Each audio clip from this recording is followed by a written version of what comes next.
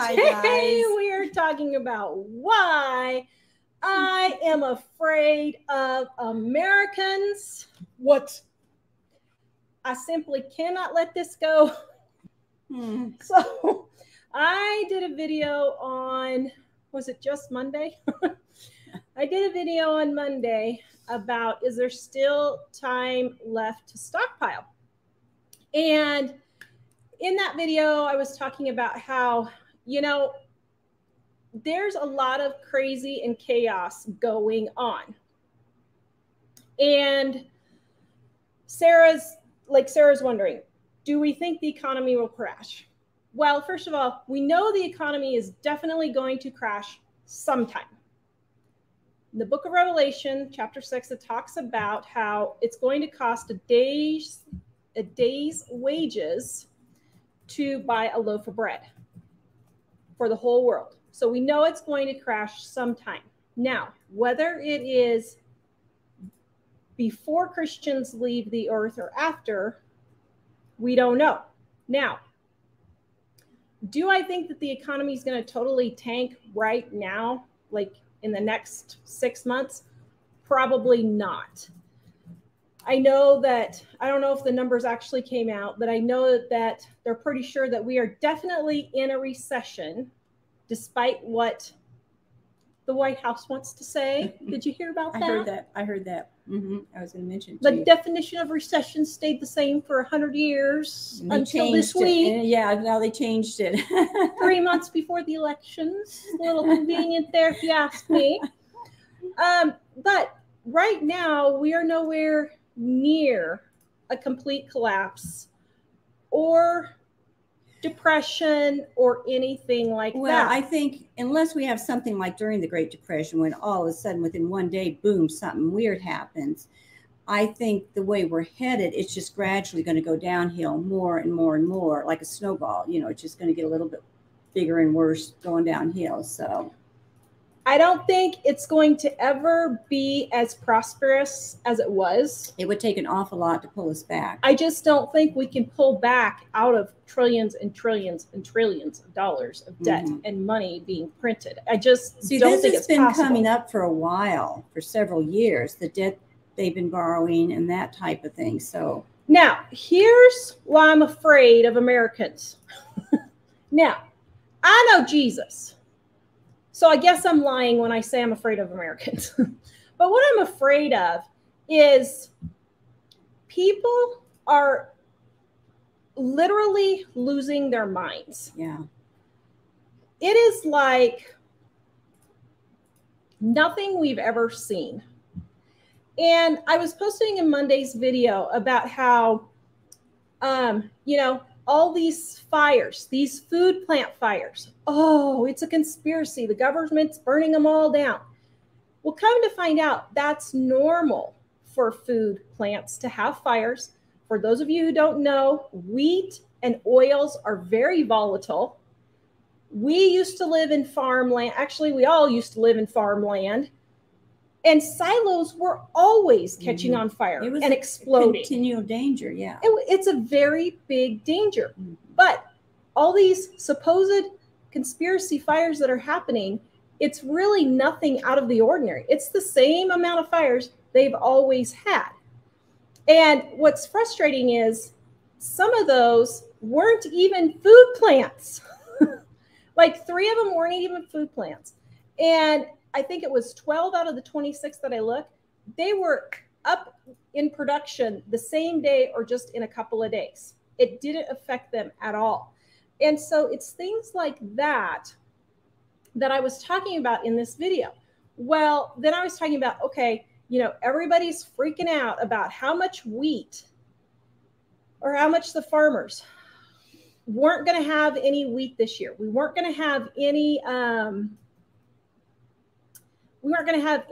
food left being produced or farmed in the United States. So I read the wheat projections for 2022. This came out in July, I believe it was.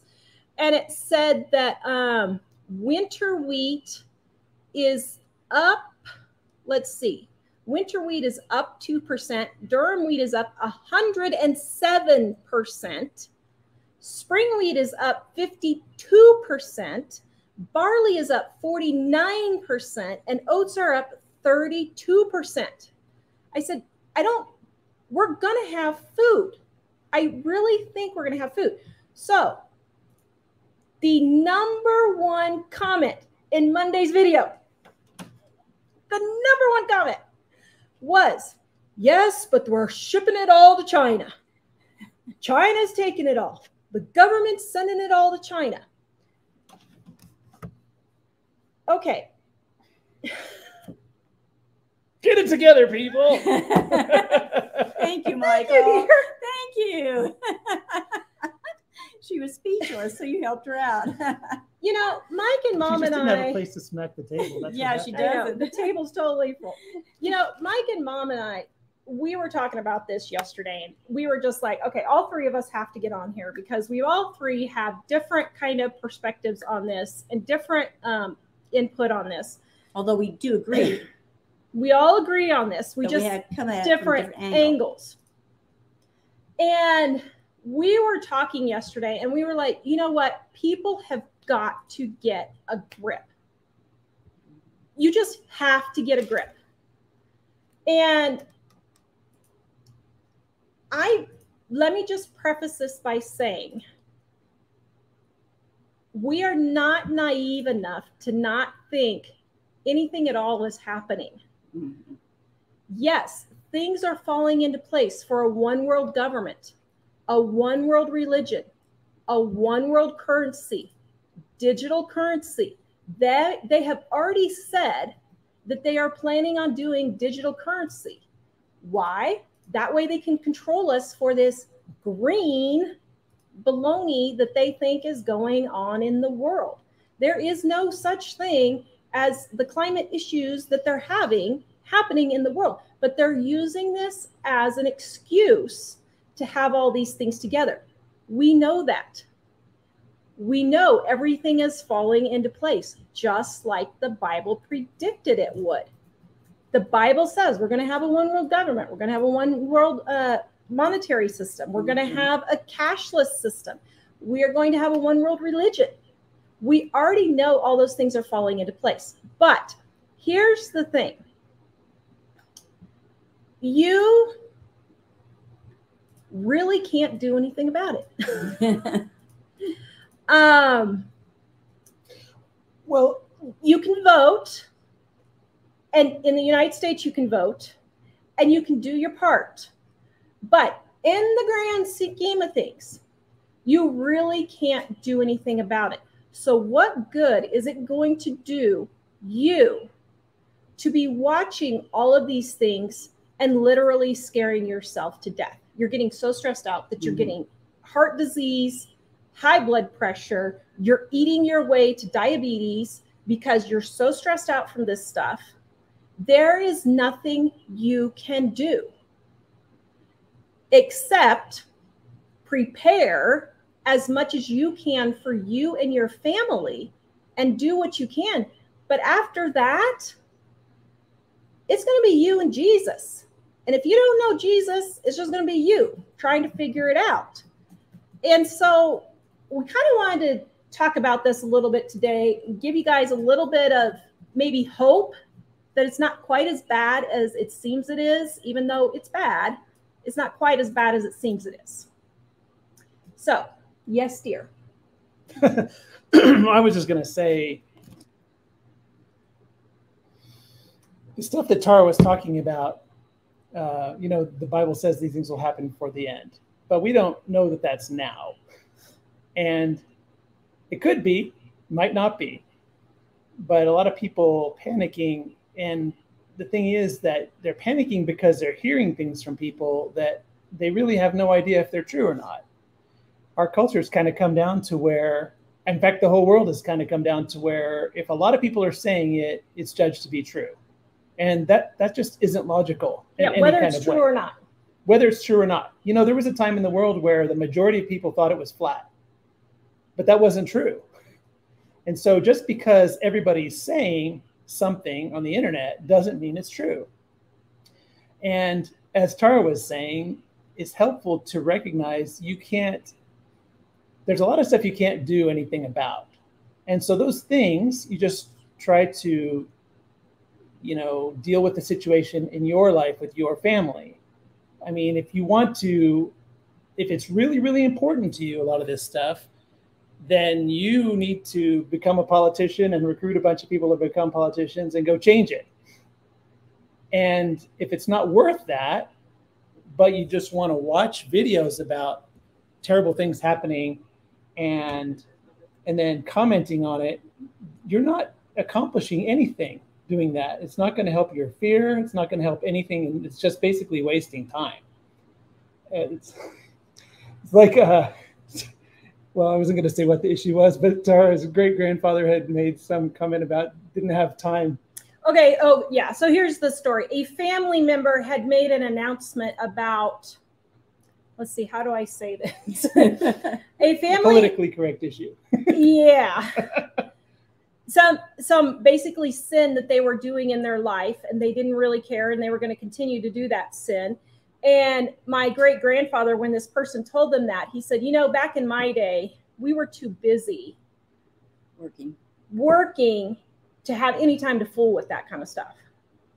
And, he's right. Part of the problem right now is people do not have enough work to do.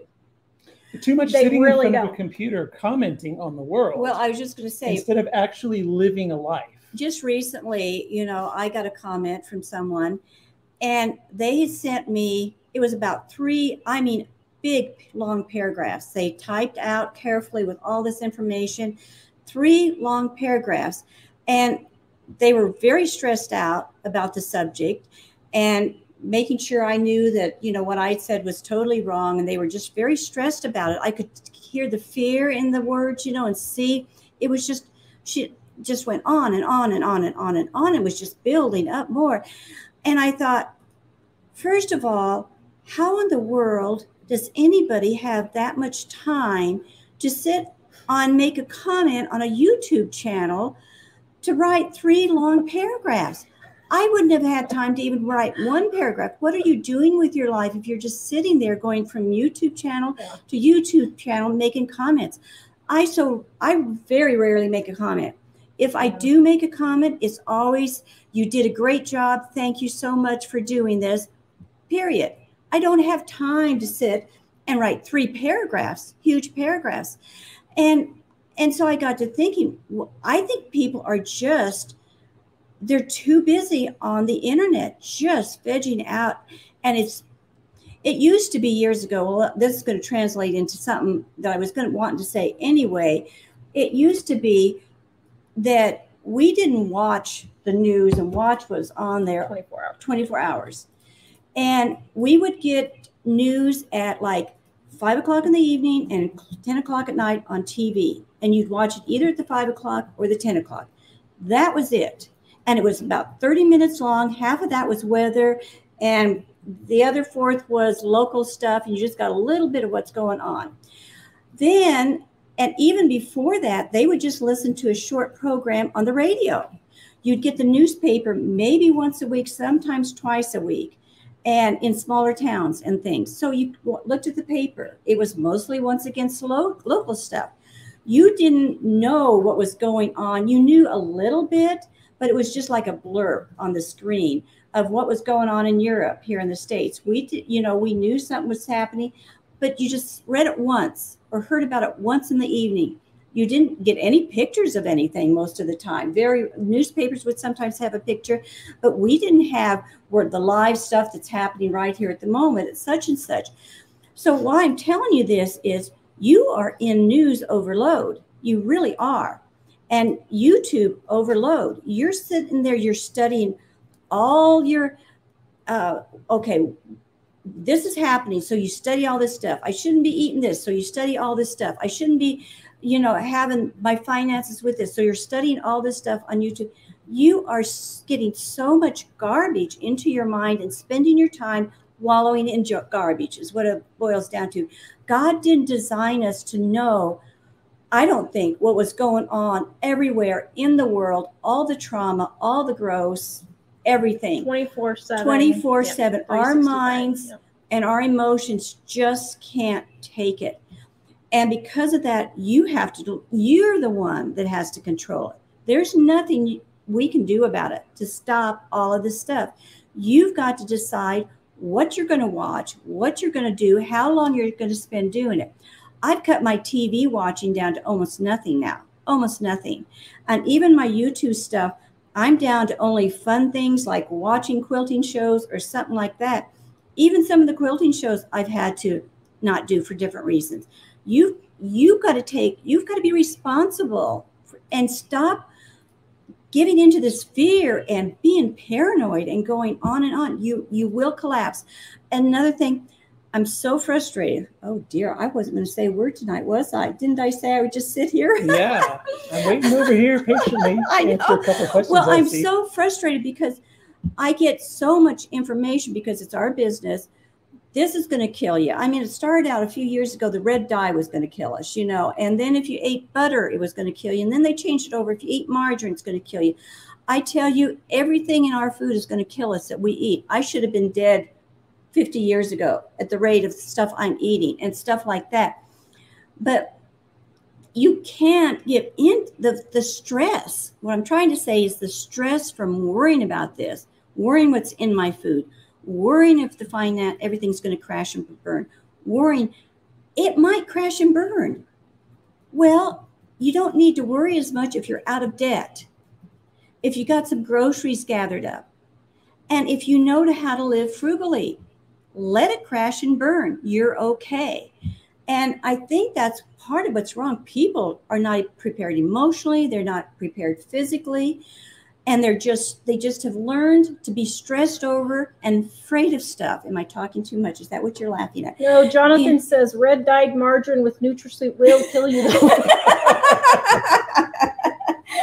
Oh, Jonathan, that's a really good red dyed well, margarine with NutraSweet. What would that be? That would be diet Kool-Aid, maybe? I don't know. That's good. That's too good. But you know, yeah, you need to laugh once in a while. I am so sick of everybody being so intense. Well, yeah, and so people serious. need to take a laxative. When Jonathan, my goodness. Jonathan says something like that, some of you will get in a huff and a puff and be insulted by it. Get a grip, people, and get a sense of humor. We have no sense of humor anymore, so nobody's laughing. Do you know comedians are going out of business now because they cannot make jokes about things? They're going out of business. You can't joke about anything. No. Well, actually, I was going to say something that I've mentioned before. I was a television producer for 20 years, and I tried to avoid news. I never really worked in the news, but I can tell you that there's nothing in the news that's true. Some of it's sort of true and some of it's not. It's all somebody's opinion. And there are people that I've known who've said, I just have to know what's going on. Actually, you don't.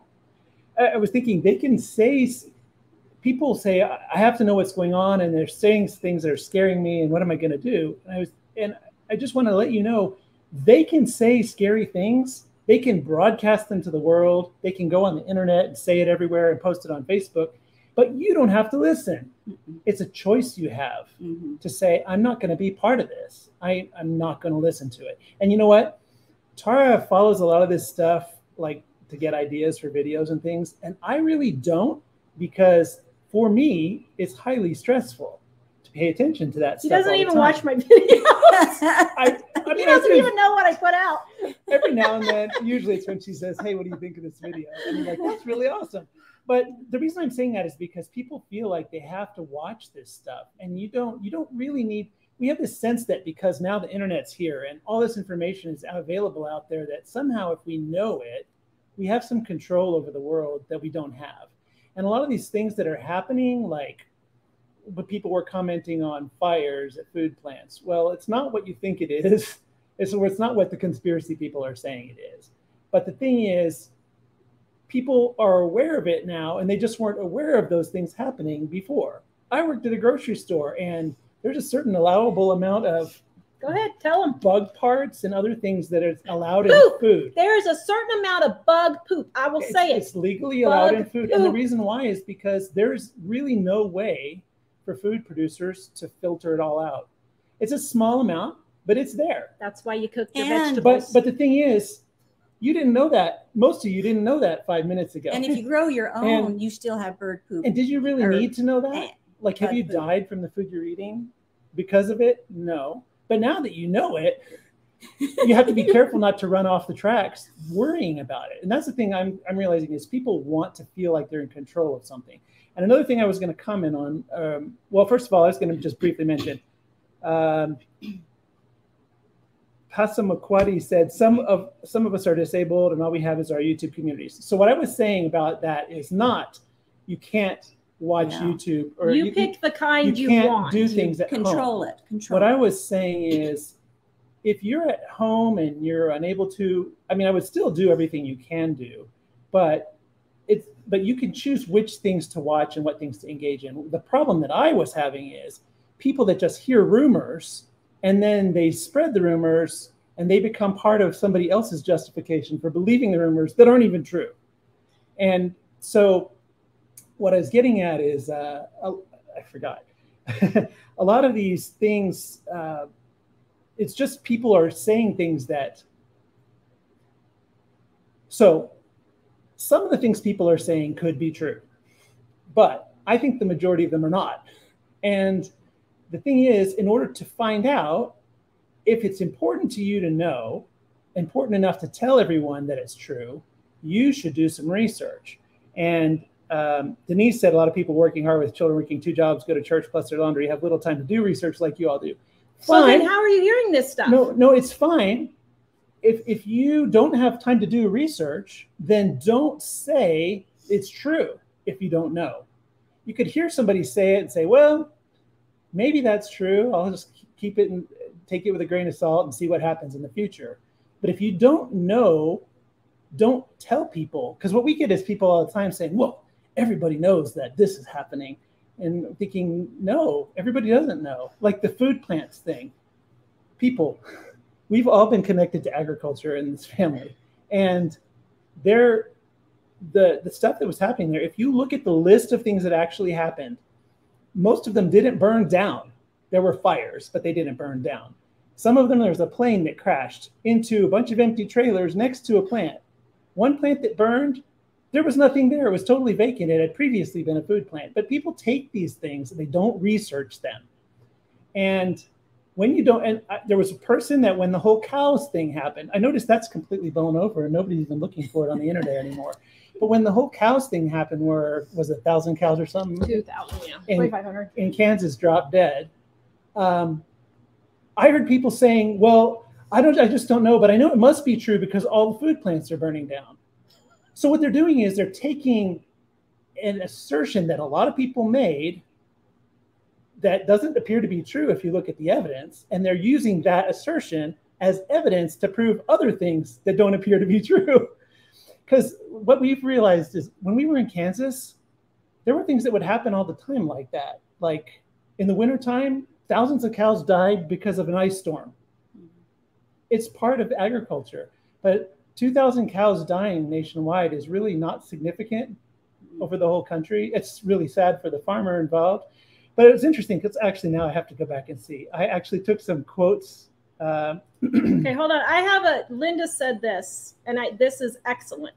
She said, as I pray about this, I'm reminded that occupy until I come is not equal to panic, stress, fear until I come. Exactly. That hits Perfect. it on the nail on the head.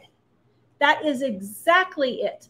And You couldn't have said especially it was Christians. perfect. That's perfect. I can understand if you're not a Christian, you do not have the assurance that Mhm. Jesus is going, that God comfort or promises the to take peace care or- of you.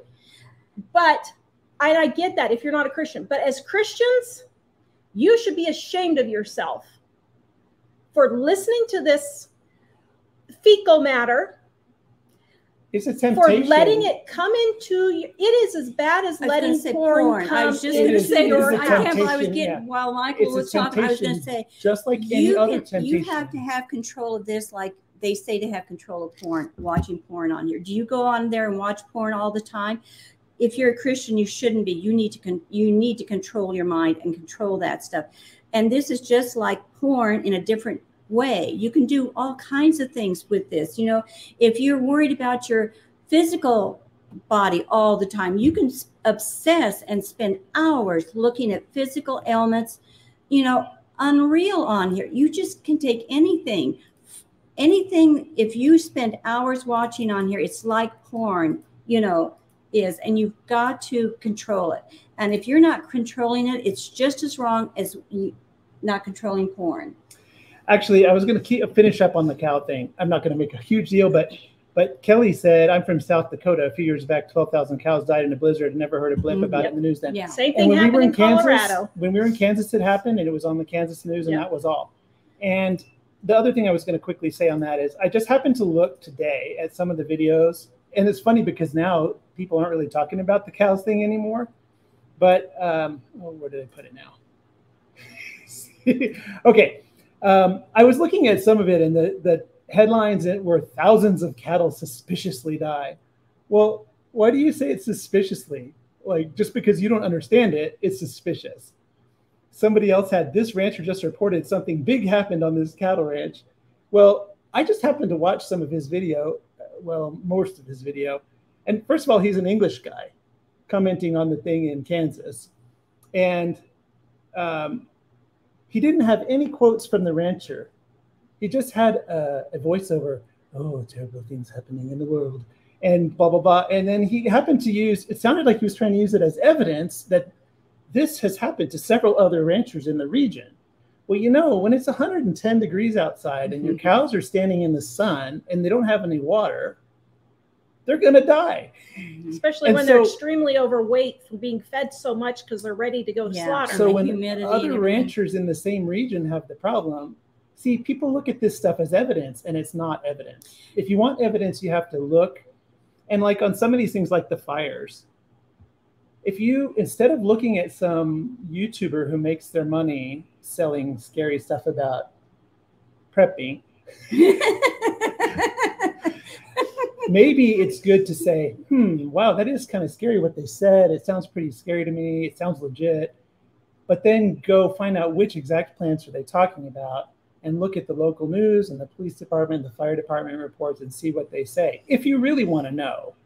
If it's not that important to you, then I wouldn't even talk about it, and I let it go, because it's just gossip otherwise. Well, and it's being blown out of proportion. I ran a manufacturing business for a while. We had stuff go wrong all the time. We had flood in our, where we manufacturing. We lost lots of parts and everything. The machinery would break down. Different things would happen constantly when you have a manufacturing business. When you're producing things, things go wrong. And for some reason, it felt like with this wheat, with the processing plants, it was like they just took, nobody had known anything about any of this stuff ever happening to these places, even though they did happen. It was never mentioned in all the news for years past. Nobody made a big deal of it, even if it was mentioned. Now, all of a sudden, you take something that's an ordinary, everyday occurrence, and we're blowing it out of proportion. It just starts, it's like the game of gossip. One person tells somebody something, and they tell the next person, it gets even bigger, and the next person gets bigger and bigger and bigger, till it's so distorted. By the time most people hear it, it's just ridiculous, and that's what was happening with this, with a lot of stuff now, because of the internet. And once again, you just have to control it. Well, and one person was saying something about how people will maybe need to discuss it in a different place because it just stresses us out here. It doesn't stress us out here. It doesn't stress us out. What we find troubling, though, is that people's reaction killing themselves. People's reaction to it. People are killing themselves with stress over worrying about these things, and they're probably going to die before any of the stuff they're talking about happens, if it ever happens at all. And it's worse than the illness that we have. It's like a disease of the mind and emotions, and it's getting rampant and out of control, and it's very contagious. Very contagious. It's just everybody's grabbing onto it. And so we never talk about the things like this, diseases of the mind and the emotions going around. Now, everybody went into lockdown because of this illness, physical illness. But this is the same type of thing that's happening. It's just going crazy. Mike, could you move that fan a little bit? It's blowing right in my eyes, and I feel like I'm crying. I'm sorry. I hated to make you. Okay. So anyway, the idea is Thank you. Well, I just want to make sure I confirm the fact that what we're telling you is, if you just believe a lot of things without verifying that it's the truth, then you're sharing a lot of things that you don't know are true, and they're probably not, and you're getting yourself all wound up about it, and you're likely to have medical problems and die before the problem that you're worried about actually happens. And that's what we're trying to encourage people to just, if you're not willing to do research to find the original sources yourself, just don't worry about it. And really, if you watch the news, would any of it actually really affect you? Yeah, you'd go see that gas prices were up at the gas station. You would see that groceries were up. Maybe your electric bill or gas bill would go up. Other than that, would any of it affect you? No, it would not. And you cannot tell me it would affect you, because it wouldn't. And you have got to keep it in perspective and stop worrying about the rest of the world and worry about what you can do for you and your think family. about your family. Well, you know, actually, what are you doing to your kids with all this stuff? Go out to the park and play with your kids instead of sitting and stewing over this. Go out and do something. Call a friend and just chit chat about nonsense. You can't just spend hours and hours of thinking about this and worrying about it and being anxious. It's like, was it Linda that said occupy? You know, we're supposed to occupy. Okay, hold on. Donna says, and inflation isn't a problem. I didn't say it wasn't a problem. You would notice that inflation has happened. But if you didn't watch the news, you would see your prices have gone up. But none of that other baloney would even matter. Yeah. And it would be less stressful than following all the other stuff. So then you focus on what you can do to fix your finances. So when the inflation comes, it doesn't hurt you as much as it could if you're in debt, if you're eating out all the time, if you have car loans, if you are buying groceries that you don't need to be buying. It's kind of like I'm from Kansas, or was from Kansas. Okay, what we did in Kansas, we had tornadoes. And I could have said, you know, come May, worrying about, oh dear, there's going to be storms coming, the tornadoes. What am I going to do with the tornado hits me? My house, is it sturdy enough? I don't think so. They said we're going to have an extra amount of tornadoes, and I could just worry and worry and worry. Instead, I had a basement. I had a special closet. I had things in the closet that I would need if a tornado hit me, and I got everything ready and prepared. When the tornado was getting ready to come to town and they'd show it on the weather, I wasn't in a panic before it even hit. I was calm, and I listened to what they were saying was happening. I went into my basement and did everything that I needed to do, and it was no big deal. And that's where you're going wrong. You're worrying and stewing, and the tornado may not even come and hit your house. But you can be, if you're prepared, even if it might be heading your direction, you can be calm about it. You can think about what you need to do and take care of it and get it taken care of. When you're anxious and worried and fearful, you can't do anything about anything. Okay, I'm going to read this letter that we got from one of our viewers because this proves the point. You said something I didn't quite finish. Tara was talking about if you didn't know something that had happened, would it really affect you? And I wanted to comment on that because we had a discussion with between each other recently, and we said if we didn't know anything that had been broadcast in the news or said on social media in the last 30 years, would our lives have really been different? Would our experience have been different in terms of money and our stuff? And no, it wouldn't have. Like, we recognized at times, man, gas, $3.87 a gallon. It's never been that high before. That's absolutely crazy, but we can't really do much. So we have to readjust our budget to fix that in our own lives. Places, yeah. And all those, there were some pretty large world events that happened in that time. And it might be useful to have some awareness that it's there. But if we didn't know, our lives would not have been any different. And that's the thing that you should consider that in your own life. Like, how much, if you are a person who watches a lot of those things and follows all of that, has your life really been different because you're on guard all the time? Okay, sorry, go ahead. All right, this is from Carrie in Ireland. And we have talked about Carrie a couple of times, but I got this letter several weeks ago, and we're going to actually do an individual video on this. But I was like, this is exactly what we are talking about today. Dear Tara, Mike, and Jill, I can't believe I'm writing this, but here we go. Thanks to your thrifty advice and gentle kick up in the butt motivation, I'm writing this from my own home. As I have shared previously, 2.5 years ago, I was in intensive care, flat broke, unable to walk and talk. Even with that thing going around, I have been able to change my life, and that is no small part thanks to you. I have to say, I have been getting a bit annoyed with some of the comments you've been receiving lately from people who seem to want to keep asking you question after question as a delaying tactic rather than just starting. I am in no way perfect, but I started out this journey towards purchasing my home with possibly every obstacle in my past. I have a terminal diagnosis.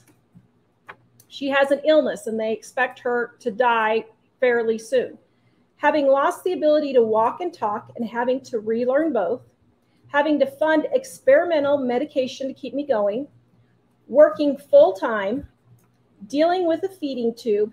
Oh, and the global pandemic that brought the world to a standstill. As someone with a genetic terminal diagnosis, I am not legally allowed a mortgage, and there aren't accessible homes to rent. So our only hope of purchasing a house was to do so outright. This is no easy task, but I wanted to share with you that it is the small decisions in life rather than waiting for everything to be perfect that matters. I've noticed lots of people asking questions and criticizing because they seem to want everything to be perfect. Well, that perfect time to change one's life will never exist. Even with our house right now, we can only make the money work by Airbnb the upstairs. Yes, this isn't perfect, but yes, it's working. But it's a step towards our dream. I wish people would see that you are not the answer to their issues, but a guide map to changing their lives. It was small steps you inspired me to take that rolled into a huge change of now being debt-free and owning a house. Across Europe, our electricity has been raised by 25%, which is quite a lot. So I went back and rewatched some of your videos on managing my laundry so I can reduce my washing machine use. I've got rid of my dryer and am solely air drying. These are things that I can change. I have made a lot of your advice my routine so that I barely notice it. It's these small steps that contribute to the overall change. I think lots of people watching you want an easy fix and then bizarrely blame you and your wonderful mom for not being there to fix everything for them. I hope you always know how much I will always be grateful for God directing me into your life. You share your story with integrity and honesty, and there are many people like me who appreciate you.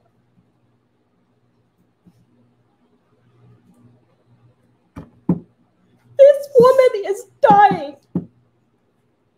And living a life that almost everyone would be complaining about. Yet she isn't sitting there watching it, filling her mind with a bunch of junk.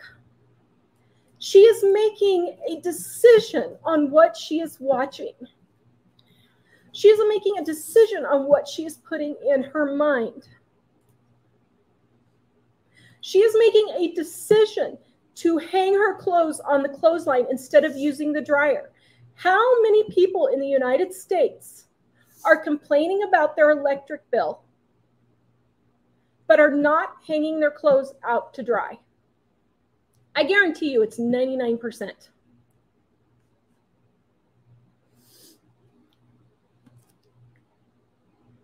The problem is, yes, there are a lot of things going on, but there are a lot of things you can do to help your situation, improve your situation, to do what you can. I totally understand you may be on Social Security or disability or something like that, but there is something you can do.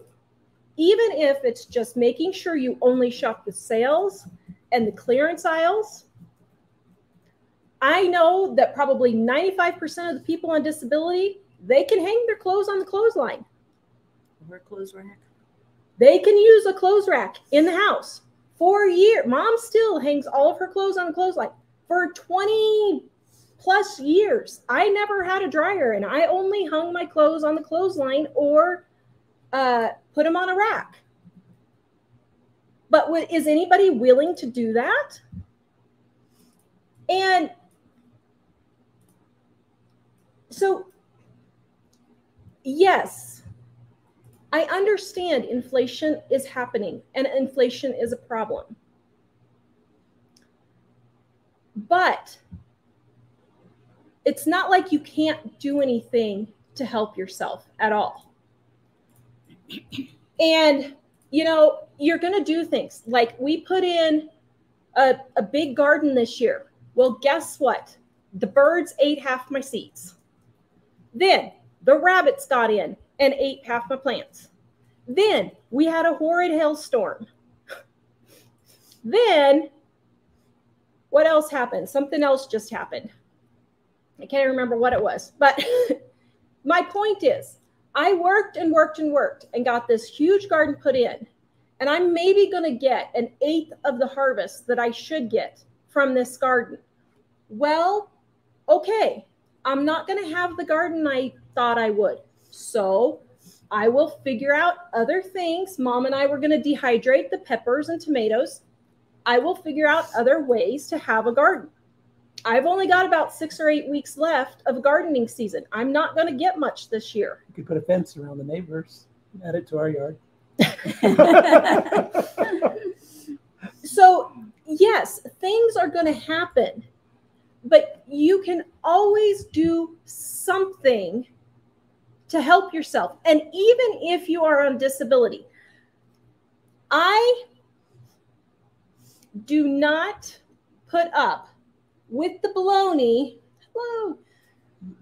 that if you're on disability, there's absolutely nothing you can do. Why? Because I've done it. I have been so sick that I have spent 95% of my day in bed, literally in bed. For years. For years. But what did I do? Every commercial, I got up, I did the dishes. Next commercial, I went and laid down and watched more TV. Next commercial, I went and threw the laundry I took the laundry to the washing machine. Went and sat down. Next commercial, put the laundry in the washing machine. Next commercial, moved it from the washer to dryer or whatever. You can do something. And then it eventually got to the point where I went from being totally bedridden to saying, I cannot live like this. I refuse to live like this. There has got to be something I can do to help myself feel better, to the point where over the last 15 years or so, I have done tons and tons and tons of different medical things, food elimination, antibiotics, different things to help myself feel better. It took years, but I am not bedridden anymore. I'm not cured, but I'm certainly not bedridden like I was. That's why we have zero patience, zero, with people who say, I'm on disability, I'm on Social Security. There's absolutely nothing I can do. Yes, there are things you can do. You just choose not to do them, period. Well, actually, I won't say exactly what it is, but I am aware that there are things that Carrie did not write in that letter where she actually is doing a lot more to help other people with her story. And she's also not, she's probably stretching all that she has to live the best life she can with where she is. And I think the fact that she's not only dealing with her own life in the way that she described there, but that she's also reaching out and helping a lot of other people, I think that is really amazing. And we should look at that and realize, particularly if we're in even moderately good health, we have no reason to complain. Yeah, I heard, I think it was Johnny Erickson. I've told this story before. She was visiting a woman that was totally bedridden. She was completely blind, paralyzed from the neck down and everything. And the woman told her, she said, what use am I? Why is God even keeping me alive? I can't do anything. And she told her, she said, are you praying for other people? Are you praying for anybody else? Or are you just sitting there thinking about how, well, you know, poor little old me? And even if you're in that kind of a condition, you can start praying for somebody else. And you'll be so shocked that once you do that, things will change in your life like you can't imagine. Well, I still can't move, or I still can't do this. Your attitude will change, and it will change everything. And maybe you can't do anything in your life to help you, but why not pray for somebody else and help them? At least do that amount. You know, there's always something. It can be little or small that God's keeping you here and he's wanting you to do. And you might as well step up to the plate and do it, you know, instead of just wallowing. Yep. No, I mean, I tell you, Carrie, just she blows my mind away. And we have a lot of viewers out here that are unbelievable. That are just like that. And, you know, so it's hard for us to not get upset and frustrated and even angry sometimes at some of the comments we get from these people that have everything from what they tell us. Don't say we're judging. They tell us what they have exactly. And yet they're whining and complaining. So. Oh, there was something that I thought of, and I can't remember what it was. Uh-oh, something bad just was happening. No, it was good. It was about what we were saying, but it'll come back to me.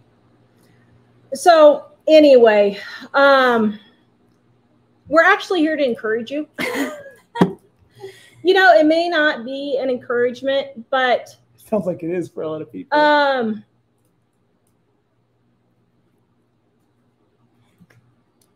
Okay.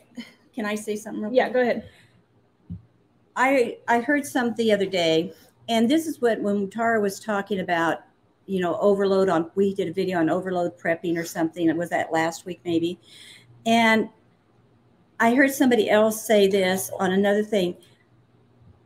You need to take a break. You need to give yourself a heart break, an emotional break, and step aside from the prepping, step aside from worrying what's happening in the world. Go on a picnic. For 1 day, for 2 days, don't look at your computer and just enjoy the life you have at this moment, because tomorrow it could be bad. Tomorrow it could be bad. I know that for a fact. In a split second, your life can change so drastically. You can go to that doctor for a regular physical and come home and your whole world has changed. So stop worrying about that and what could happen and not enjoying today. I mean, why are you worrying today because of what could happen tomorrow? You need to start enjoying today a little bit. Do something fun. Read a good book. Laugh. Find something. If you're going to be on the internet, find something that makes you laugh. And do something like that. Because tomorrow may be hard, but you'll have built yourself up emotionally and relaxed your heart and your emotions and mind so that you could face the fight tomorrow if you have to. Yep. Hey, I remembered what I was going to say, but before I do, Barbara said, I love my cookbooks that you guys sent me. Thank you. Oh, good, Barbara. They are 50% off right now. This Tara's going to be 50 years old. I'm going to be 50 years old. I realize I've been sharing the 25% off. It's actually 50% off. Mike's been putting the wrong thing in there. Let's see. I do want to say that when we get a moment. Sorry. Okay, go ahead. Well, Rebecca just said, I love it when you tell people to get it together. Thank you. I needed to hear this today. Just lost my job. And it's unfortunate. Sorry to hear that you lost your job. But you reminded me of something I had intended to say earlier, which is when I was saying we look back over 30 years and we realized if we hadn't watched the news, our lives would not be any worse off. In fact, they probably would have been better because we wouldn't have been worrying about it and filling our lives with that. We probably would have gotten 50% more stuff done. But the other thing that I was going to mention as Rebecca says that she lost her job, it's funny because we paid off a lot of debt over time, but there were times where something would happen and I lost my job one time.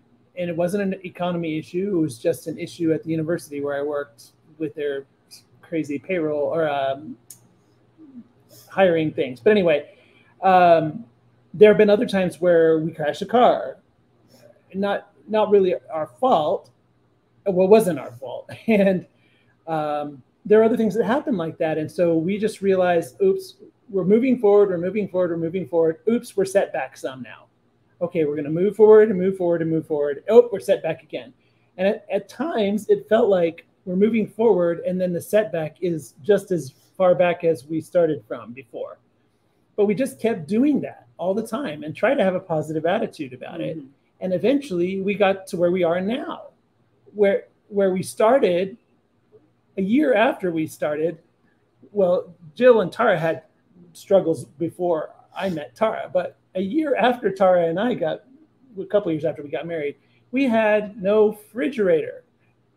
And we told everybody the story about having to decide whether or not to eat the meat that the cat attacked.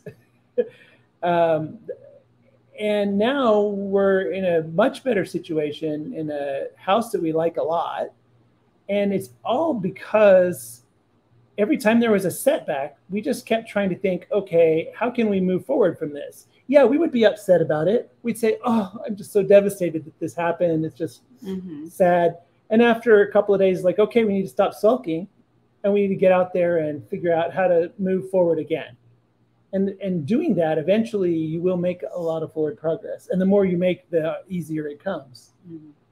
So I just wanted to add that part. Now, whatever you forgot about. Well,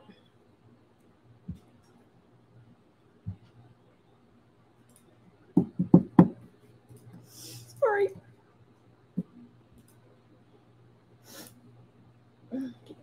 Yeah.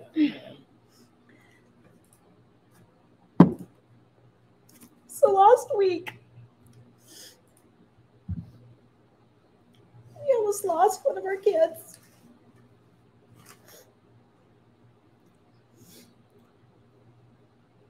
Because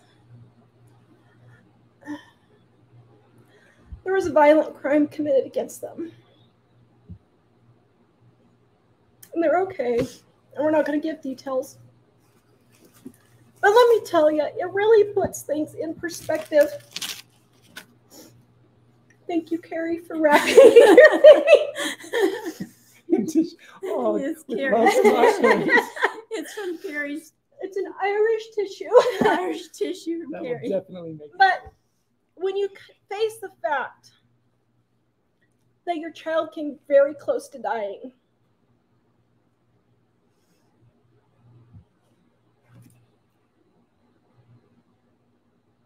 you realize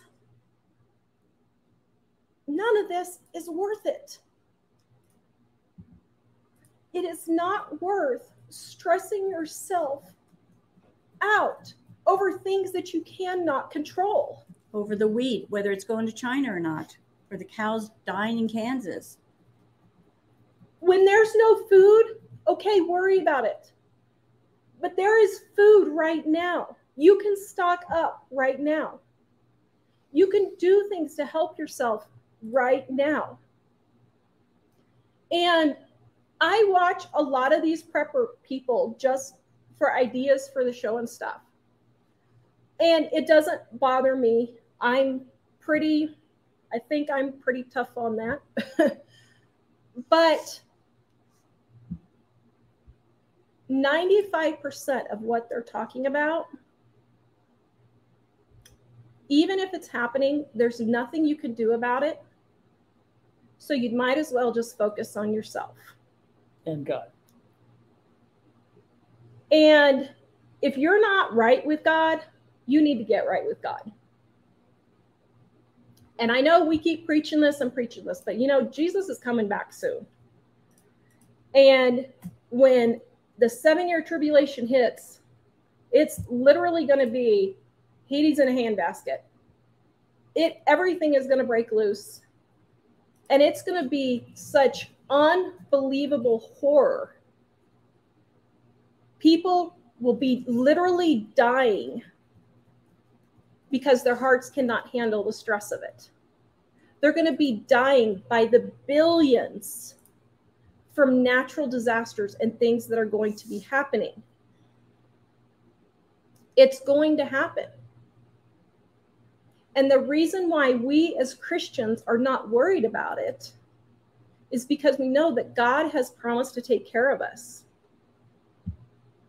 That no matter what happens, if there's no food, like my great-grandmother had when she was a child, my great-grandmother told the story about how they had to take a neighbor kid in because his parents had died. And it had snowed really bad. They couldn't get supplies.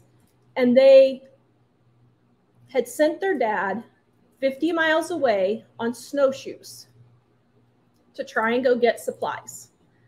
He had been gone 3 weeks, and they had literally eaten their last meal. There was literally nothing left for food in the house at all. There was nothing left. It was the middle of winter. They couldn't get out. They were literally snowed in. They went without food, I think it was for 1 day. And guess what? Their dad came back. And at 80, she was like 85 or 87, somewhere around there when she was telling me that, she still had tears in her eyes, remembering how God took care of them. And as Christians, we know that we will be taken care of. Now, we also know that we're going to get criticized. And we are going to get laughed at. And we're going to get called crazy. But you know what? That's okay. Because we don't care. Our job is to let you know that Jesus died for your sins. God is a judging God. The person that committed the crime against my child, I expect a judge to sentence them. We commit crimes against God all the time. We lie. We steal. We're lustful. We take the Lord's name in vain. Why should we expect an earthly judge to judge someone who's committed a crime against us, but God shouldn't judge us for committing crimes against him? He is a judging God, and we are all going to be judged. But he sent Jesus to die on the cross to be our sacrifice in place of us, so that if we give our life to him, believe in him, we have 100% assurance that when we get to heaven, our sins are remembered no more. Is it judged. Hebrews, I think it's 8:12 or 12:8, I can't remember. We are not going to be judged for our sins in heaven as Christians. As believers in Jesus Christ, we are not going to be judged for our sins. We're going to be judged for the things that we do on this earth to bring people to Jesus. And let me tell you, I would not wish on my worst enemy what's going to be happening when Christ comes back and takes the church up and we're gone during the tribulation. It's going to be awful. But we have an out, and God has given us an out. It's just whether you want to accept it or not. And there's no sin that you can commit that he will not forgive. And people have a hard time with that. Mm-hmm. But if you really come to that relationship with him, you'll still sin, but you won't just recklessly do all kinds of horrible, terrible things. If you say you have a relationship with Christ and then you go out and act like Hitler for 5 years, then that probably says you don't have that relationship and you're deceived. So, but if you have committed some kind of awful sin that you just don't think God will forgive you for, he will forgive you for. He'll forgive you for anything. Some people ask us sometimes about the unforgivable sin that the Bible mentions, and that the only unforgivable sin is rejecting God. There's nothing else. And so he will accept you no matter what. And it's interesting because even though we were worried for our child in that situation, we don't really feel hateful toward the person. No, I've actually been praying for them. Because that kind of sad for person is being manipulated by the devil toward his destruction. And all he has to do is know Christ, and that will completely change. God will forgive it all. And God calls us to forgive it all as believers. And so if you're in a situation, because there are a lot of people that say, I just don't think God will forgive me what I've done, or I have to make myself right enough before God. No, you can't make yourself right enough. The Bible says none are righteous, not one, that all of our righteous deeds are like filthy rags. And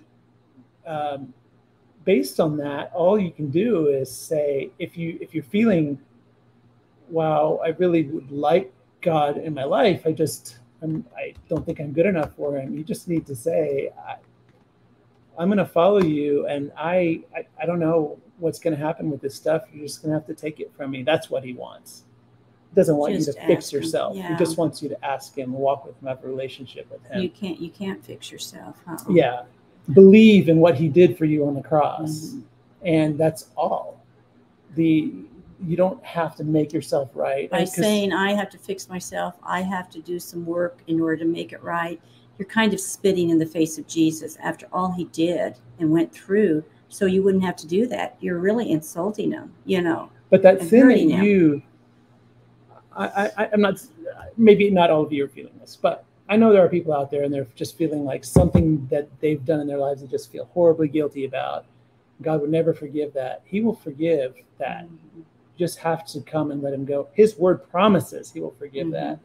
And it's funny because the Bible is full of examples of people like Paul, who he used to write 1/3 of the New Testament. Yeah, he was a murderer and everything. He's about as bad as you get. A religious guy who thought he knew what was right and was out murdering Christians in the name of God.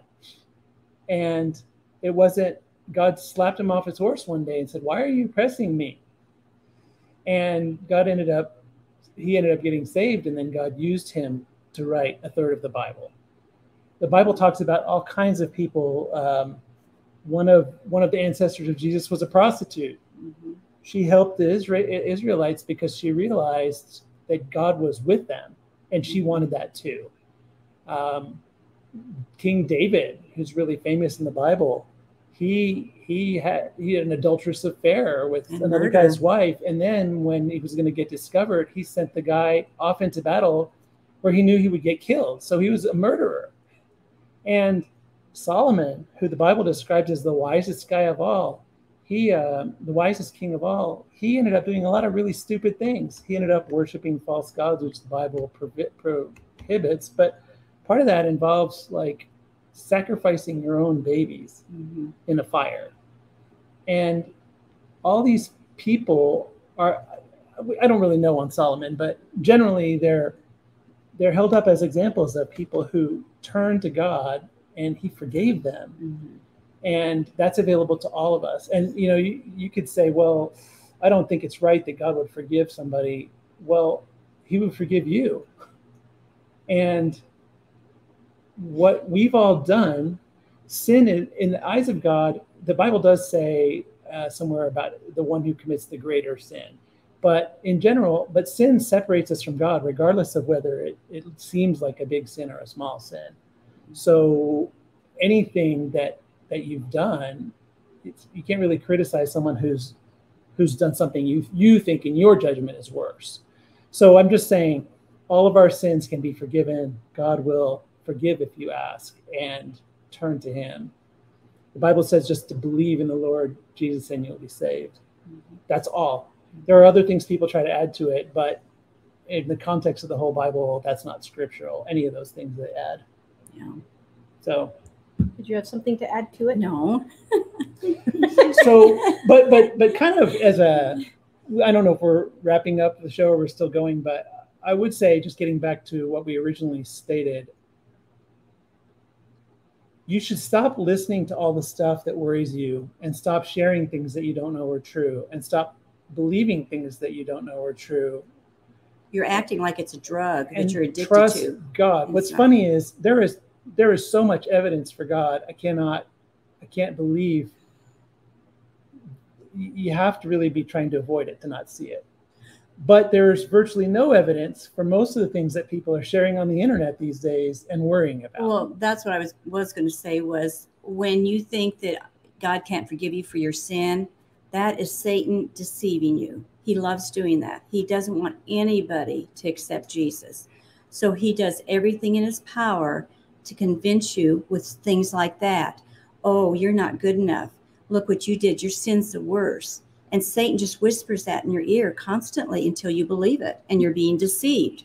And that's what deception is. If you start realizing, maybe that's true. Maybe I really could have a relationship with God. Maybe my life would be better. Then the devil kind of will come in and say, but look at her sin. Do you think it's right that God would forgive someone like her after what she's done? Look at these people in church. Look how mean they are. They didn't say hi to you when you walked into the building. Well, you know what? That might say something about those people in the church. They're sinners, just like we all are. But it doesn't mean that God isn't God. But the devil likes to just play these games Whisper like, these things. oh, look, it's the Goodyear blimp. You know, those of you who are old enough to remember that. But it's when you're actually thinking about something that God is leading you towards, the enemy will try to turn you away with those kinds of things. So don't be foolish, because and don't focus on other people. Focus on Jesus, yourself. It's like you're in front of the judge because of your sin being so horrible and bad, and Jesus walks into the court, and the judge is going to sentence you to a certain punishment, and Jesus steps up and says, "No, you punish me, not her or him. I'm taking their place." And it doesn't matter what crime you've committed. Jesus walks into that court and he stands there because you've asked him to help you. And he says, I'm right here. I'm going to do it. Okay, everybody post your questions, please. Okay, I see we have a couple of questions. Can you grab some questions real quick? And while Mike's getting questions, I got a couple of birthday presents that I'm going to open. Man, what a birthday party. You know what, though? Crying through your birthday party, huh? Somebody said, are you able to forgive the person that almost killed our child? Yes. You know, I'm not saying it's easy to do these things, but we are commanded to love our enemies. And you know the best way to get back at Satan is to do just that and to pray for those people. And the best thing that could happen is if that person comes to Christ, not necessarily through us, that it would have been worth it. What happened. Even if, and it was very funny because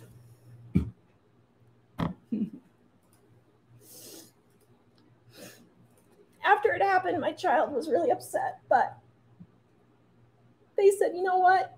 I'm glad it was me.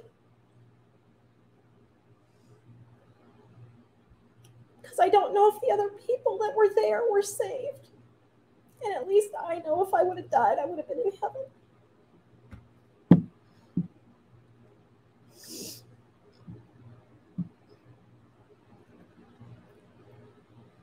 Guys,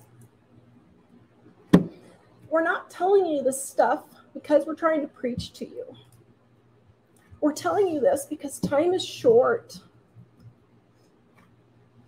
And you have got to get right with God. We want you to have some of the peace and comfort and hope that we've got. I mean, how wrong of us not to tell share you this. And even like last night, Kimberly sent me a couple of videos from Alaska Prepper because he'd gotten kicked off of YouTube. And so she sent me some of his videos, and I was watching his videos and I'm like, well, right there's Revelation. It's all happening. It's just everything's happening in Revelation. But even him, at one of the end of his videos, he said, you know what? If you're not right with God, you need to be getting right with God. We're all seeing it, and we're all feeling it, and we all know that it's going to happen. Could we go another 100 years? Yeah, we could. It's extremely unlikely.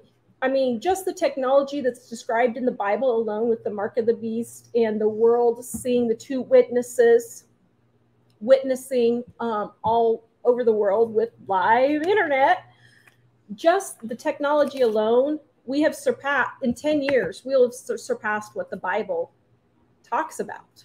They've already got plans for a one world government. They've already got plans for one world money. They've already got plans for one world religion.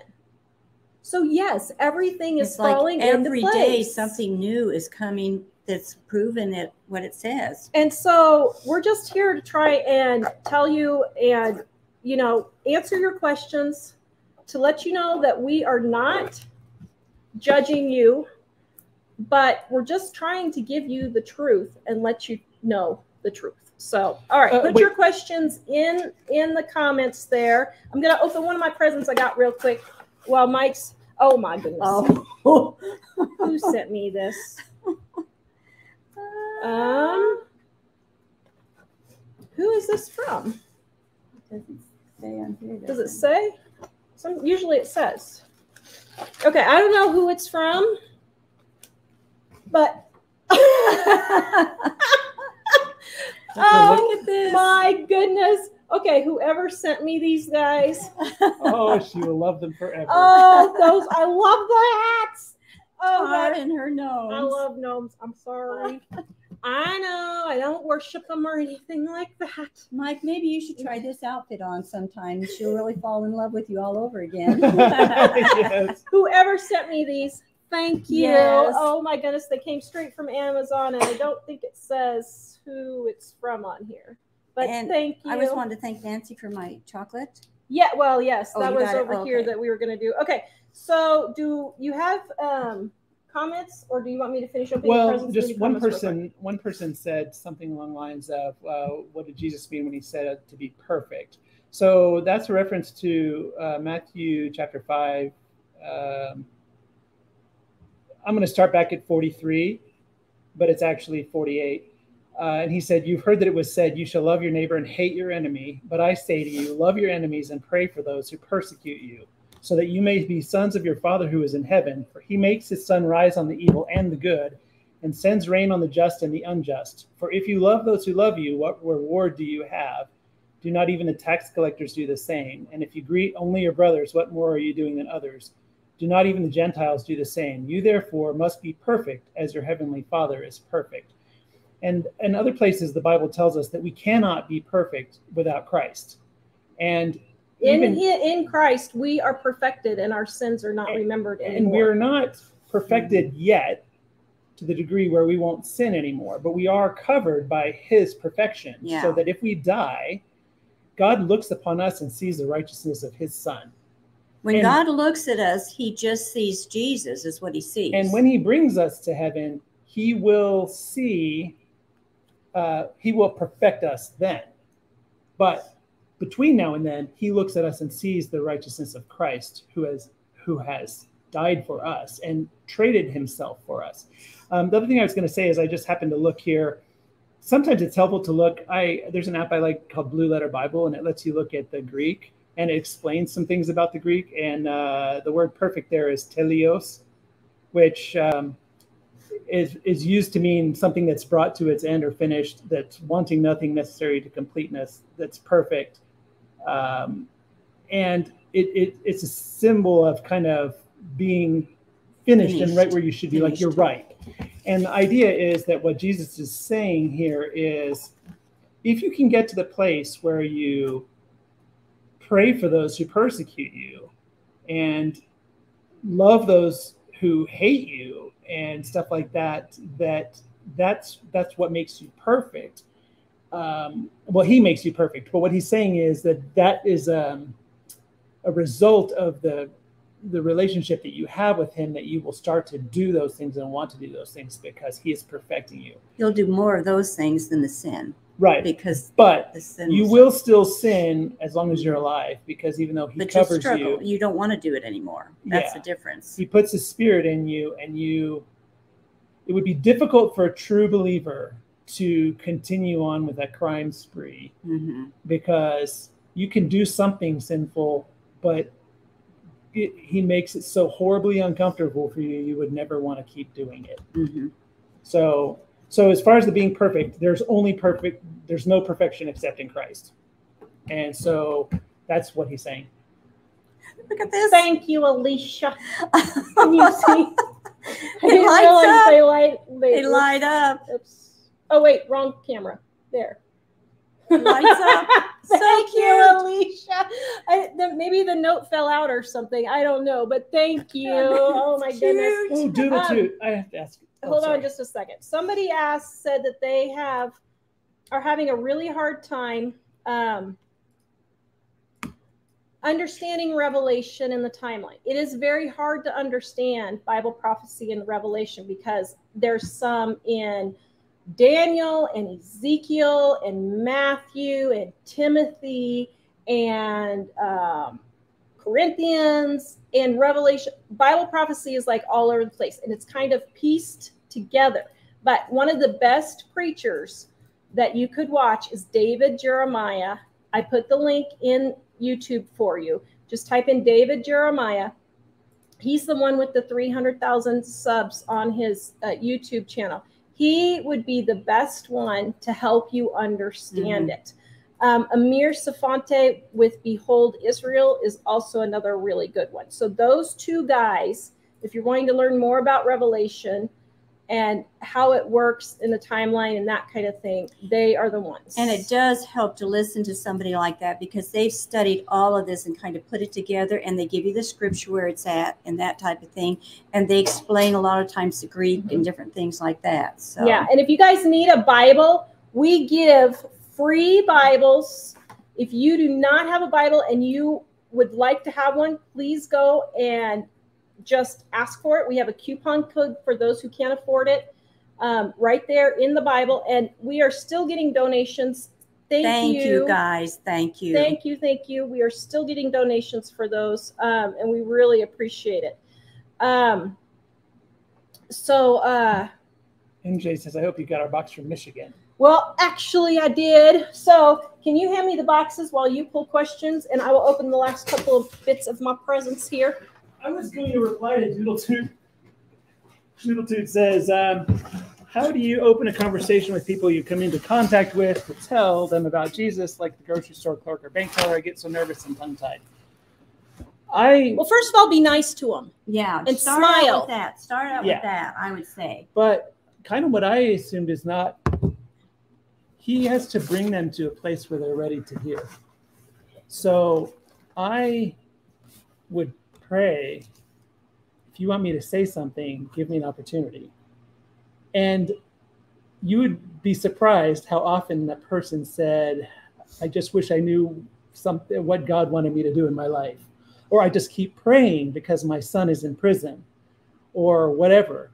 And when they say that, if I prayed and said, hey, give me an opportunity. I mean, I recently had someone, I was praying about it, and this person just straight up asked me a Bible question, like directly from the Bible. And I didn't say ahead of time, hey, do you know Jesus, or something like that. And, there have been times where I prayed about it. I said, give me an opportunity if you want me to say something. And there didn't seem to be any opportunity. And I just think I kind of trust God to lead me to that, but you have to listen to him. You have to ask him about it, then listen, because maybe it's not the time for you to talk to that person. And in a lot of ways, you kind of need to invest in people in real life. I was going to say, I don't really go care through, about them. I don't go through drive-through windows. I walk into the bank and I chit-chat with the tellers every time. Oh, are you going on a trip, or are you getting to go see your granddaughter? I get to learn to know them, whether I'm getting my prescription, from the pharmacy. I go in and make a point of talking, and at the bank, any place like that. And another thing is that a lot of people are successful with is sometimes if somebody's having a really bad day, They say, I don't know what I'm going to do. Like I lost my job. And you can just look at them. And this might take a little bit of a certain personality, but like Mike said, ask God to pray and give you the courage or the ability or the wisdom that you need at that time, and just say, can I pray for you then? Right now, can I pray for you with that? So many people are shocked, Well, what I really find is interesting. Somebody care enough to pray. Even. Well, there's a point where I used to drive down the road and I would see somebody pulled over or stopped, or the car's all steaming and everything. And I would just think, I'm just too busy. I'm too busy to stop. I can't really stop right now. And there's a point where I finally realized I'm self-employed. I mean, when I wasn't self-employed, I still could have done this, but I thought, okay, Lord, if I should stop, let me know. Well, I realized a lot of times when somebody needs something on the side of the road, that's kind of the clue that they need. Maybe it would be good to stop and help them. And so I usually will stop and ask them. But I used to hang out in this one area where I was always in a certain library, at a certain grocery store, a certain McDonald's, like a whole bunch of like certain things right there together. And everywhere I went, they knew me. I wonder why. Yeah, I wonder why, Michael. Anyway, I just got to know the people, and I didn't come trying to tell them. But after a while, I was like, I guess I'll stop and help this person, see if they need help. And sometimes they would say, I'm good. I'm just waiting for a call. Okay. But then I started asking, like, Lord, if I should say something to this person, give me that opportunity. Let me recognize it's from you. And sometimes it would happen and sometimes it didn't. But what I noticed is it was kind of crazy how many times the conversation went in this way where I just suddenly could feel like I was on fire. And I just thought, wow, this is definitely coming from God and not me. And I realized that we're all so busy that we don't hear his voice. But I realized that the more I started doing that and thinking, hey, use me today. And I'm going to say right now, I'm not doing that as much as I was then. And I need to be trusting more. But I realized the more I was just open to him using me and saying, hey, who am I supposed to say something to this person? And if so, what? The more I realized I could hear his voice all the time saying, go talk to that person, go talk to that person. And I would go talk to that person, and just right away, somebody would say something and I would realize, whoa, this moment was appointed. Mm-hmm. And so that's what I would say is, if you see somebody that looks like they need help them. Maybe pray for, should I say something to them? Is this an opportunity? And if not, okay, you've helped them.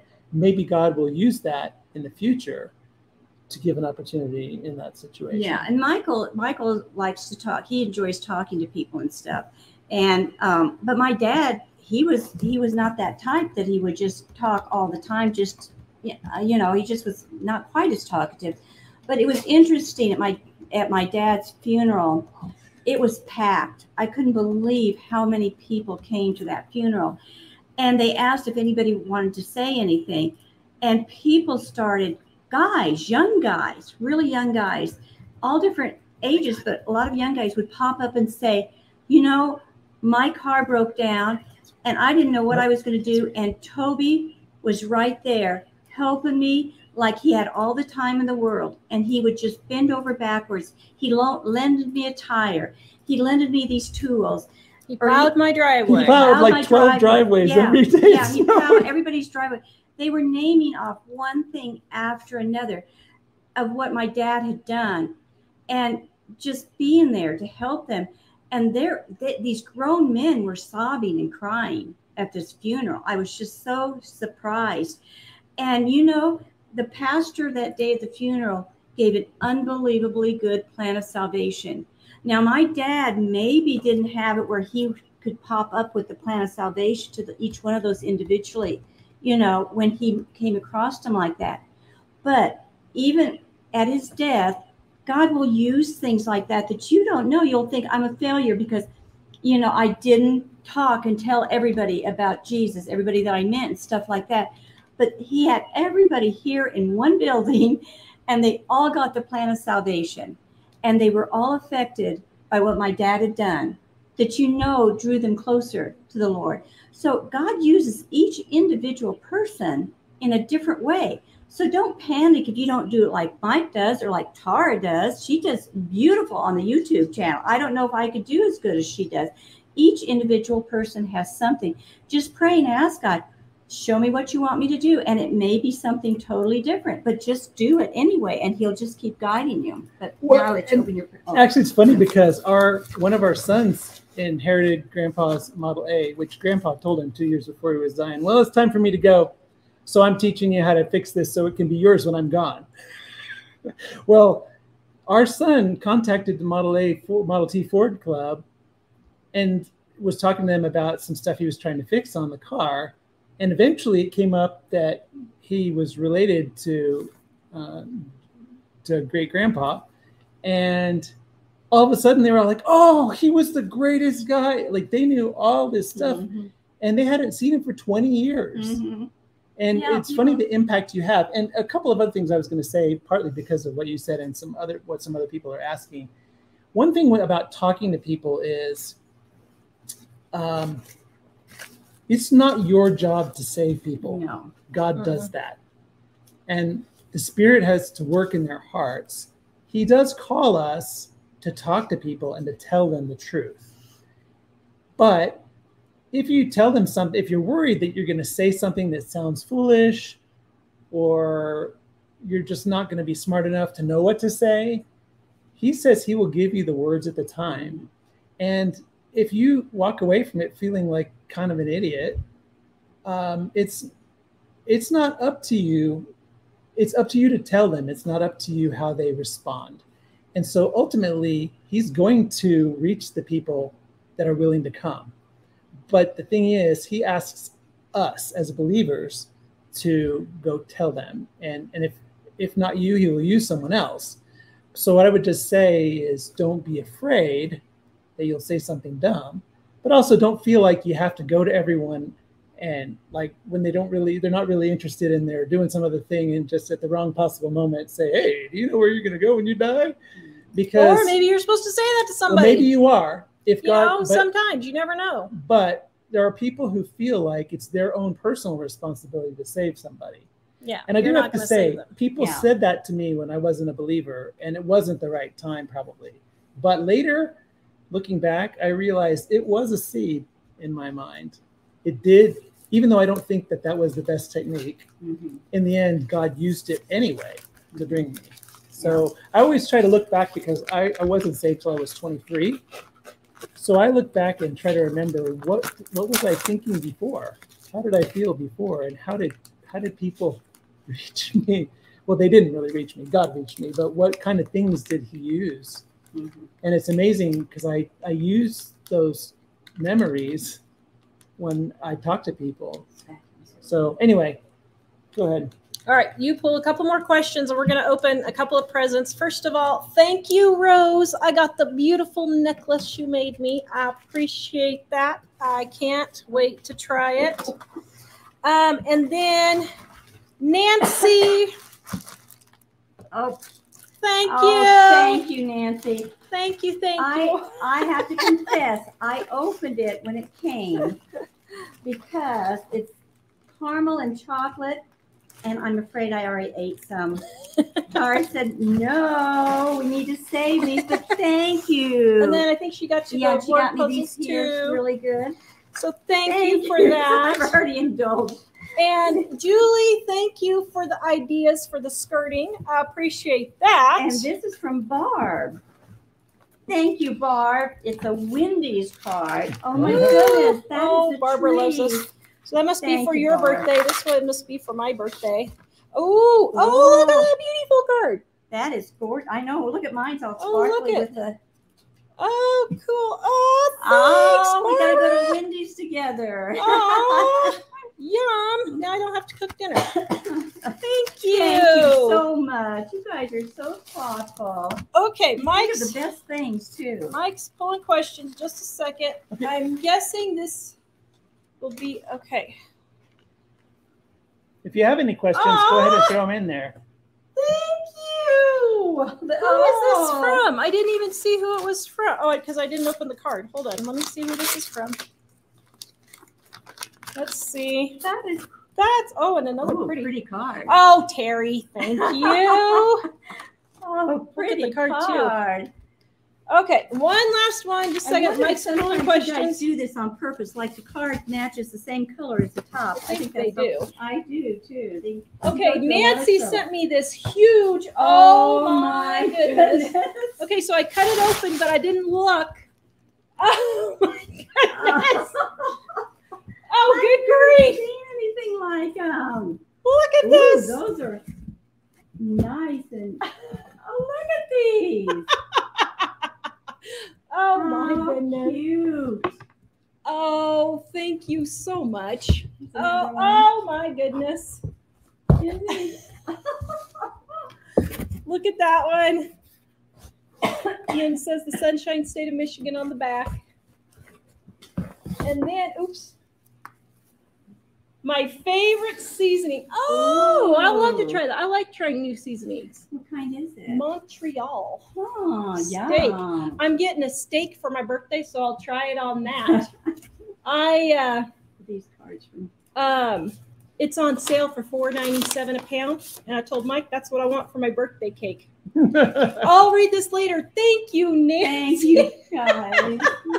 Oh my goodness. Thank you, you guys. Okay, let's set this here and then we'll finish answering the last couple of questions. Let's see. Can you set the box over there? Or is it too heavy? You got it? Sure. I'm just going to say, Alicia asked, what about those of us who are shy about sharing the gospel? I love using Facebook to share Jesus, but in person, much different. It's probably not that effective on Facebook. I think a lot of people try, but what's more important is just to get out and meet people and love people and care about them and help when you see somebody needs something. Because and at the same time, I would also say, always be praying about what God wants to do with you. And he will lead you to those things. I had talking about helping people. I had the realtor's wife when I bought my house. She was talking to me. She said her and her husband weren't saved. And when they moved here, they somehow, they met somebody, I forget where, a neighbor or something like that. And they asked them, or somebody at work or something asked them when they were moving into their new house. And they said such and such a time. And she said, well, we'll come and help you move. The church, people at the church will come and help you move. She said, oh, no, you don't need to do that. You don't need to do that. And she said, well, what day and what time? And so she told her, and she said, I didn't think maybe one or two people or if anybody would show up. And do you know the day that they were supposed to move, everybody came. They moved everything in like just a couple of hours, had them all moved in, settled in. She said, they just did that because they're wanting to get me saved. She was, she said, I just thought they're just being nice because they want me to start coming to church and get saved. I know what they're doing.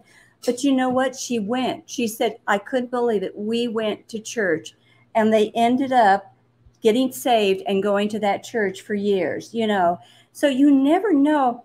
Cook dinner for someone. Yeah. Bake an bread, elderly bake somebody, cookies. do something, anything like that. If you don't feel comfortable in one area, pray about it. And maybe God will give you a totally different idea than what you originally were thinking you should do, So just be open is what the main thing is, to be open and willing. Yeah, and God will show you. A lot of those people that eventually God led me to talk to, I had already been just making small talk with them all the time because I actually do that all the time because I just like people. and sometimes that led to opportunities. It's interesting. Frank here says the gospel is simple. Tell your story. That's another thing is if a person that maybe you don't know that well, but anyway, they share some personal thing of their life with them. If there's something that you've gone through that's similar, share it. And talk about how God worked in your life. And I was just going to say, for years, I've been saved for years and years, and I just didn't feel real comfortable either, about just going up to somebody. I still don't sometimes. But here it is now. Look at how many years later, 40 years later, 50 years later, we are doing this on YouTube, and we talk about Jesus all the time to thousands of people on YouTube, And who would have known? I would feel so bad. I think, well, I haven't talked to anybody and told them about Jesus. And I just felt guilty about it. If you feel really guilty about stuff, that's Satan. Cut that out. Satan. That's Satan. and condemned, that's Satan. Now, conviction is different. When I do something wrong, God quietly tells me, you shouldn't be doing this. The Holy Spirit speaks to me. But I felt guilty for a long, long time. I thought, what is wrong with me? I love the Lord so much. He's just so important to me. And it took several years before. And then when I finally did start doing it, it wasn't just like one-on-one. It was like women's groups or stuff like that. It was just big. But I never expected that. But I felt comfortable more talking to a huge group, and that type of thing. That's my personality. God has every one of us with a different personality to do things differently. So please don't lock yourself into what somebody else is doing and what feels comfortable, to somebody else. Grab the ideas. You maybe can use some of their ideas and try something, but until you feel really comfortable, just be good to people. Just be kind and thoughtful.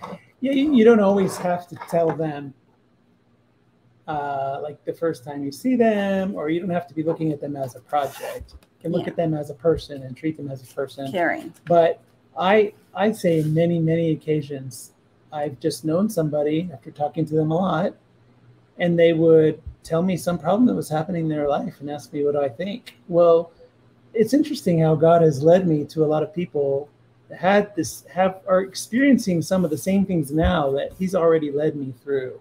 Mm-hmm. And so it's easy to tell my story and also be sharing. Now, I don't know what he's going to do with that. Sometimes a person is there and they're like, what do I do? How do I be saved? Well, then you tell them.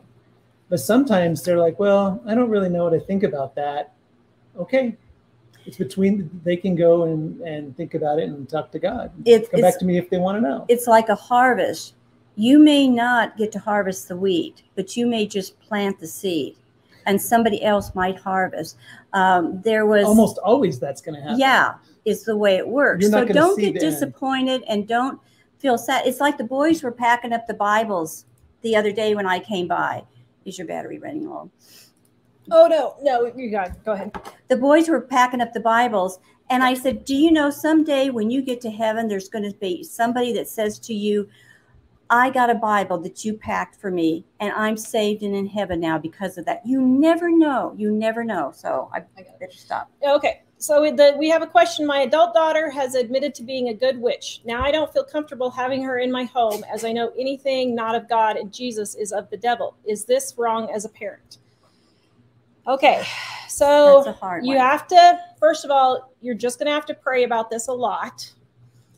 But I would say if she's willing to still have a relationship with you and you're her parent, that I would continue having a relationship with her. Now, I would not allow her to do any sort of her witchcraft, whether it be good or not, because there's no such thing as a good witch. You're either a witch or you're not.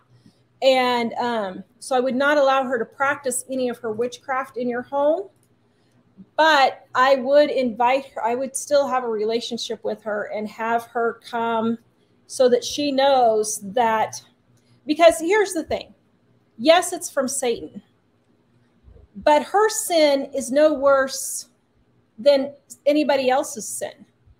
If your child was a thief, would you have them in your house? Yeah, you probably would. And so you are covered by the blood of Jesus. You are protected. Those demons that are attacking her will try to pester you.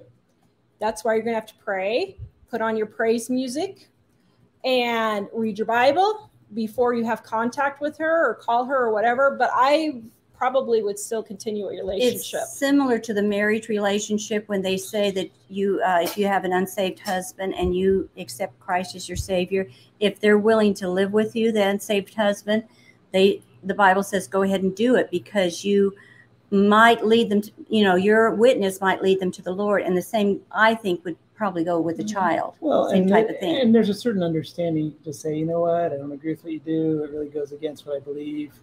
And I still love you greatly, but you can't do that in my house. Yeah. And just say no if you become aware of that kind of thing. But at the same time, like Tara was saying, sin is still sin. So, And everyone who sins needs God. Like all of us who are believers have sinned before and still sin some, but we're changed. But I think God leaves us with some sin that we struggle with in general so that we don't get too proud of ourselves for how awesome we are. Because we're not awesome. We're beggars just coming for bread, just like everybody else. It's just that we have found the one who's adopted us and who's made us his child. And your children are going to have to find Christ on their own. Yeah. You know, and unfortunately, that's hard to do as a parent, but you just have to have faith that you raise them to believe in Christ. You pray for them. You continue to pray for them. And the Bible says that if you bring them up, you know, so one way I pray too is I say bring somebody from their work, a friend, somebody that they associate with that loves the Lord too, to be an example and an influence on them. You know, pray that. By the way, Joanne says, even if you feel rejected when sharing the gospel, the seed has been planted. Trust God to take care of it. And that's true. There were some people that I look back and I think I'm not sure I would have approached me the way I did. And I didn't respond very well to them. And I'm sure they walked away thinking that wasn't a very good idea. And there's probably a better way they could have done it. But nevertheless, God still used it. And I think that's another thing is when Jill was talking about how God brings you into the presence of a lot of people. And he has a lot of people interact in your life, planting seeds. But part of the reason why pretty much none of us have the experience of saying, I led 1 million people to the Lord. It's because the Bible is full of things that say God does not want you to think you're doing it. Yeah. He wants you to know it's him. So like there's a story, I've mentioned it before, but there's a story in the Bible where he's calling the Israelites to go to fight a battle. And he says, you have too many people. So then he says, pick out only these people. And then they got the army down to like 10% of what it was. And he's like, you still have too many people. And so then he gave him a test for which people to use in the battle. And I think it was like 200 at the end. It was like a really small army. And the reason why God does those things is because he wants you to realize you didn't do that. Mm-hmm. He gets I'm God. Glory. Yeah. I did that. And so as far as people coming to Jesus and being saved, he doesn't want you to think, oh, look what I did, because that's evil pride. We're all supposed to be glorifying him and honoring him and having a relationship with him.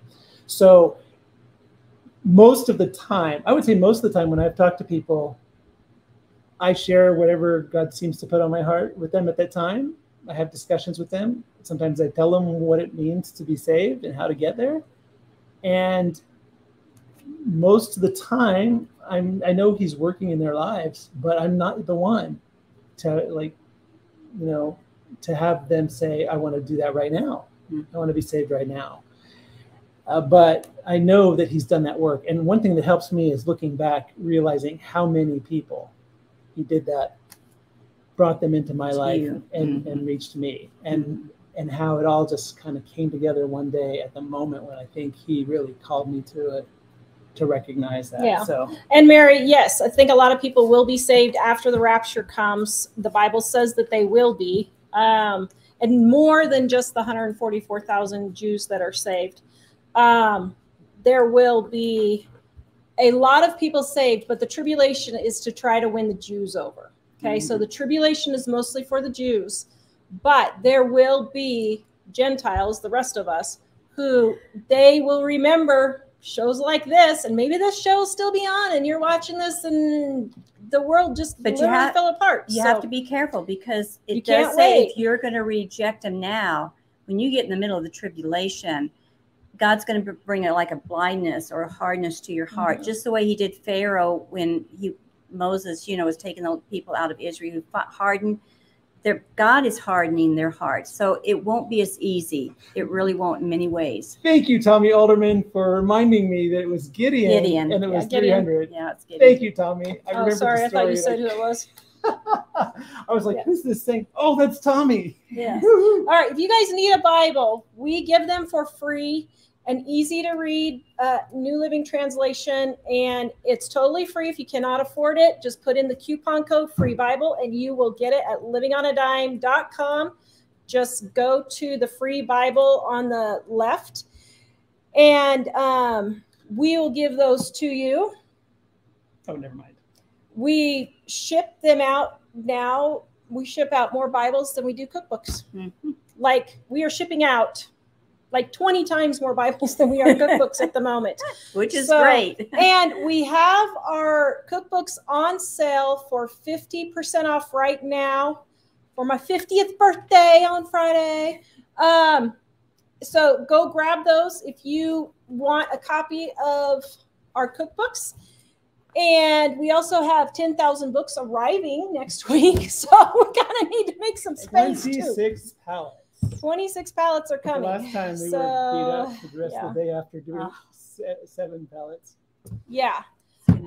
So if you want to give your life to Christ, I would not wait. I would do it right now. It is not hard. All you have to do is know that you're a sinner, believe that Jesus died on the cross to pay for your sins, confess your sins, repent of them, and confess ask them to God. Jesus to be Lord of your life, and he will accept you. God will accept you as his child. That's all you have to do. If you have any questions, please email us. We are happy to answer if you have any questions. Visit us. I would say some people would be sure to mention that some places the Bible says repent. And what repent means is recognize that God is right about what he says about you, and that the things that you have been believing or doing are wrong, and deciding to follow him, deciding to agree with God. That's what repentance means. And before we go, did you want to say something about the books? I was thinking I'd like to pray us out. Sandra, I would let the church know because maybe they got some wires crossed or something. So, okay, Mike will pray, and visit us at livingonadime.com. We will see you guys next time. All right, Father, thank you so much for your unfailing love for us and for all the people that are here.